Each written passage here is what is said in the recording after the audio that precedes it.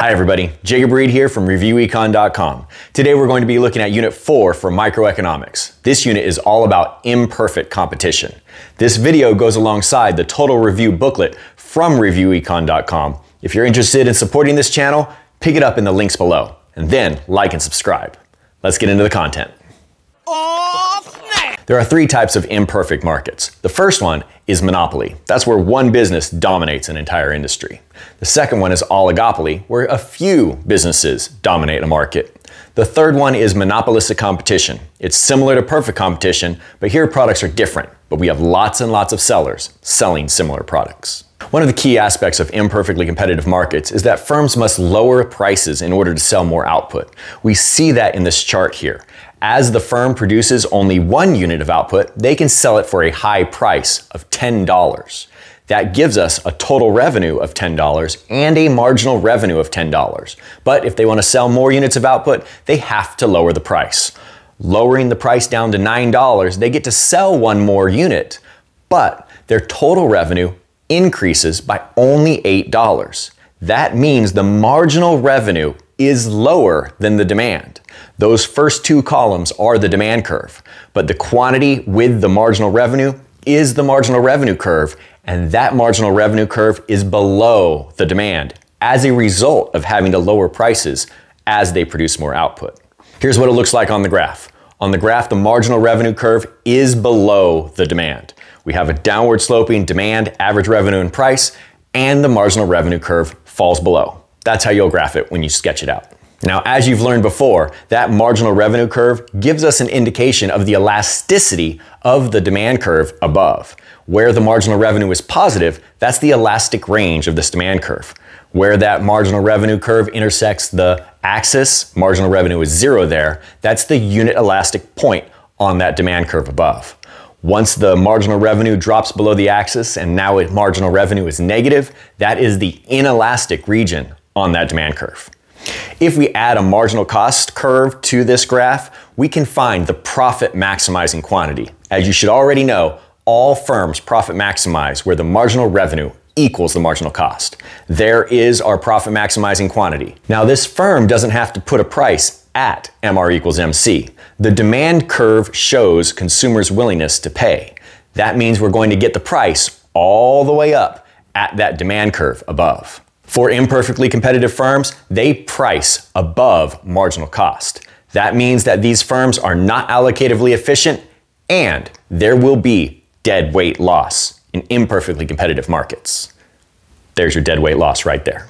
Next, we're going to focus specifically on monopolies. There's one seller in a monopoly. High barriers to entry make it impossible for others to enter the market. This firm produces a unique good without any close substitutes. These firms are price seekers. That means they don't have to get the price from the market. They are driven by the demand curve they have, and they will price as much as they can for the quantity they produce. The graph we saw earlier is the monopoly graph. Here we have our marginal cost, demand, and marginal revenue. This firm is going to produce where MR equals MC. That is our profit maximizing quantity. They will price all the way up to demand because that demand curve is the maximum people are willing to pay for that quantity. Now we can add in our average total cost curve. The location of that average total cost curve tells us whether or not this firm is making an economic profit. In this case, at the profit maximizing quantity of QF, the average total cost curve is less than the demand. That means this firm is earning an economic profit. That economic profit is that box right there. You could calculate the area of it if there were numbers. Since barriers to entry for a monopoly are incredibly high, this firm can actually earn economic profits in the long run. They're stuck here. Nobody can compete away their profits. If this firm is earning 0 economic profit or breaking even, that average total cost curve will be tangent to the demand curve at the profit maximizing quantity. Here, the average total cost equals the price. That's 0 economic profit.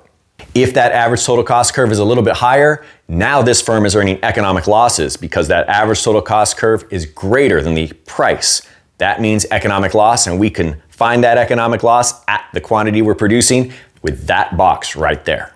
Calculate the area of it, and that would give you the amount of economic loss. Make sure you know how to draw all three of these graphs: monopoly earning a profit, breaking even, and economic loss. They're likely to show up on your exam. One question you could often see about a monopoly is, does a monopoly capture economies of scale? As you should remember, economies of scale means that you are producing in the downward sloping portion of the long run average total cost curve. For a monopoly, since their average total cost curve is downward sloping at the quantity they're producing, this firm captures economies of scale. It is important to note that this firm is not productively efficient though, because they are not producing at the minimum of the average total cost. That would be the quantity where the marginal cost intersects the average total cost.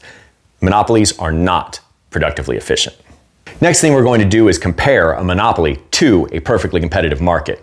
Let's draw out a perfectly competitive market. We've got our downward sloping demand curve and upward sloping supply curve. Don't forget that the supply curve for a firm is the marginal cost curve above the minimum of the average variable cost. So let's remember that the supply is equal to the marginal cost, and our downward sloping demand curve is also going to be our average revenue and price. We have a marginal revenue curve below the demand, and now we can find the profit maximizing quantity where MR equals MC. That is a lower quantity than we had at equilibrium. Then we price all the way up to demand. That gives us a higher price than we had at the market equilibrium. So we have higher prices and lower quantities than we would have in a perfectly competitive market, thanks to this monopoly. Just like you had in graphs you learned about in your last unit, you can find all kinds of areas on this graph. How do you find total revenue? Well, you go up till you hit that demand curve. That's your average revenue curve, don't forget, and then head over to the price. That box there is your total revenue. You can find your total costs by going all the way up to that average total cost curve there. And that yellow box is your total cost. Some important quantities that occasionally show up on the exam are, first, socially optimal quantities, also called allocatively efficient. That's where price equals marginal cost, and you find that at the intersection of the marginal cost and the demand curve. Next, you could get questions about the productively efficient quantity. As I've mentioned already, that is the minimum of the average total cost. I've also seen a few questions asking about revenue maximizing. Now, that's not what firms should be generally doing. They'd usually want to profit maximize. But revenue maximization is found where the marginal revenue curve intersects the axis. That's where marginal revenue is 0 and total revenue is at its maximum. There is a special type of monopoly you could see questions about, and that's a natural monopoly. A natural monopoly always captures economies of scale. Public utilities are an example of a natural monopoly.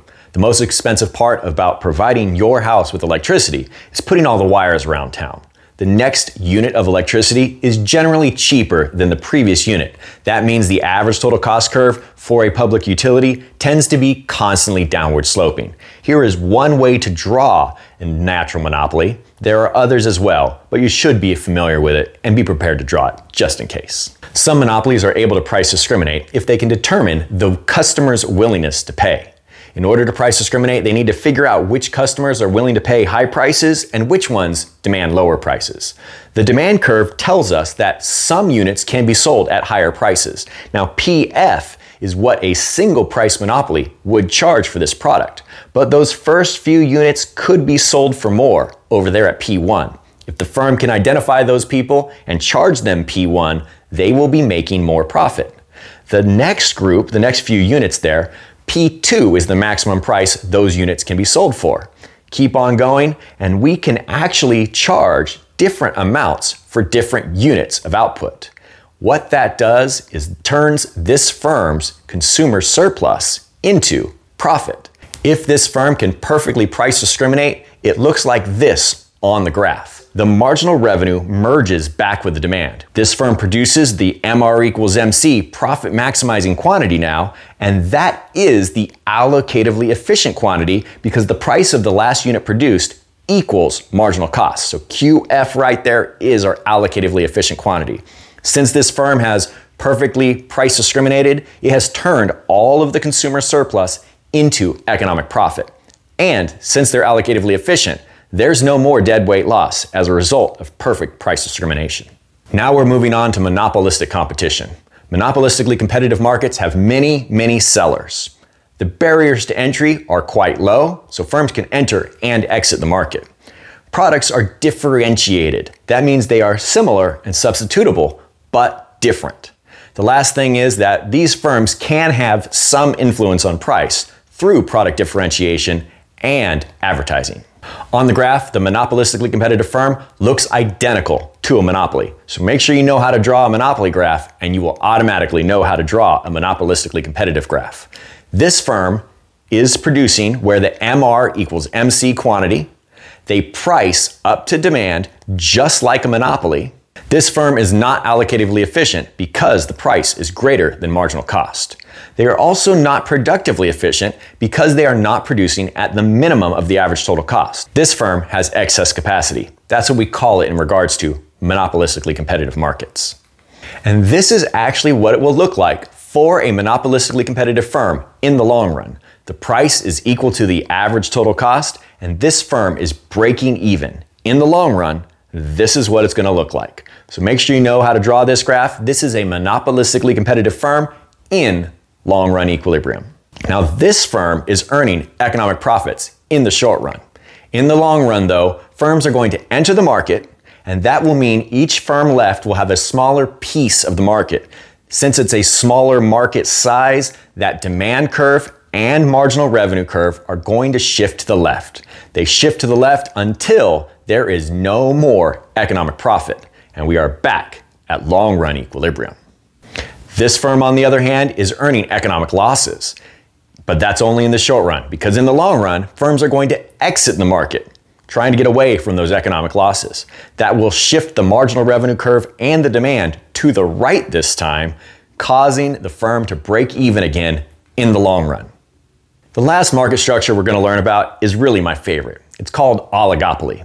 Qualities of an oligopoly is we have a few sellers dominating the market, usually less than 10. Barriers to entry are still quite high, and the goods could be different or homogeneous. Doesn't really matter. The last quality is that they do have the ability to impact price through strategic behavior. Game theory is how we best understand oligopoly behavior. Game theory is a method for understanding interdependent strategic behavior between entities, in this case, businesses. You could see a payoff matrix. We have a payoff matrix that shows a variety of outcomes that are possible between these two firms, Sharon's Snips and Tuan's Trims. Here are the strategies. The strategies are the different choices these firms could make. Sharon's Snips is deciding whether to advertise or not to advertise, whereas Tuan's Trims is trying to decide whether to lower the price or maintain the price. Those are the strategies. Those are the optional choices that the firms have. Next, you have the payoffs. The payoffs are the values within the tables. The first numbers are the amounts of profit that Tuan's Trims could earn, and the second numbers are the amount of profit that Sharon's Snips could earn. That leads us to 4 possible outcomes. The 4 quadrants we have on this payoff matrix are the different outcomes we could have. In that upper quadrant right there, we have advertising for Sharon's Snips and lowering price for Tuan's Trims. This next quadrant, we have Sharon don't advertise, and Tuan is going to lower price. The first one in the lower left down there, we have Tuan's Trims maintaining price and Sharon's Snips advertising. And then our last one, Sharon's not going to advertise there, but Tuan's Trims is going to maintain price. So those are the 4 possible outcomes on this payoff matrix. So the first type of question you could get on this kind of payoff matrix is about collusion. Collusion is the best outcome for both players generally. The way I usually find that is I just add up the profit, and it's the highest combined profit between the two firms. For this case, it's that lower corner right there where Tuan's Trims is maintaining price and Sharon's Snips is advertising. That's the collusion outcome. You just look at the matrix and decide where would they want to go if they could sit down together and talk it out. In order to figure out what's likely to happen, we're going to solve this payoff matrix. The first step is to pick a brain. We're going to start off with Tuan's Trims, and Tuan is not just deciding what's best and doing that. Tuan needs to think about what Sharon might do. If Tuan thinks that Sharon might advertise, then Tuan's Trims is choosing between $1,300 profit and $1,600 profit. One of those is clearly better, more profit. So $1,600, we're going to put a little star right there. That is Tuan's Trims' best action if Sharon advertises. If Sharon doesn't advertise, then Tuan's Trim is deciding between $1,100 profit and $1,200 profit. $1,200 is clearly better, so I'm putting another star there. What this tells us is that Tuan's Trim's best move is a dominant strategy. A dominant strategy is an action that will be taken by a player without regard to the actions of the other player. Since Tuan will maintain price regardless of what Sharon Snips does, Tuan's Trims has a dominant strategy of maintaining price. Next, we're going to switch brains. We're going to be Sharon's Snips next. And when Sharon is deciding what to do, she has to consider the possibility that Tuan's lowers price. If he does that, then Sharon is deciding between $900 profit and $700 profit. In that case, advertising is the best bet because advertising brings in $200 more than not advertising. If, on the other hand, Tuan's Trims maintains price, then Sharon Snips is deciding between $1,400 profit and $1,500 profit. And since $1,500 is clearly better than $1,400, I'm going to put another star right there. Does Sharon have a dominant strategy? In this case, no, because Sharon Snips' best move is dependent or depends upon what Tuan's Trims does.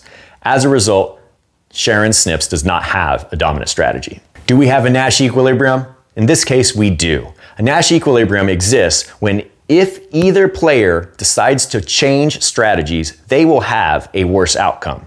If Tuan's Trims changes from maintaining price to lowering price, he will lose $100 worth of profit. If Sharon Snips changes strategies and goes from not advertising to advertising, Sharon Snips loses $100 of profit. As a result, both entities would be worse off if either one switches strategies. The Nash equilibrium is the most common outcome, and that's where we're at here. Sharon Snips is going to not advertise, and Tuan's Trims is going to maintain price. Whew. We got through it. That was a lot of information there. And if you knew it all, you are on your way to acing your next exam. If you need a little more help, head down to the links below where there are lots of games and activities from reviewecon.com to help you study and practice the skills you need for that next exam. If you want to support this channel, make sure you like and subscribe, and then head over to reviewecon.com and pick up the Total Review Booklet with everything you need to know to pass your final exam or AP Economics exam. Thank you very much. I'll see you guys next time.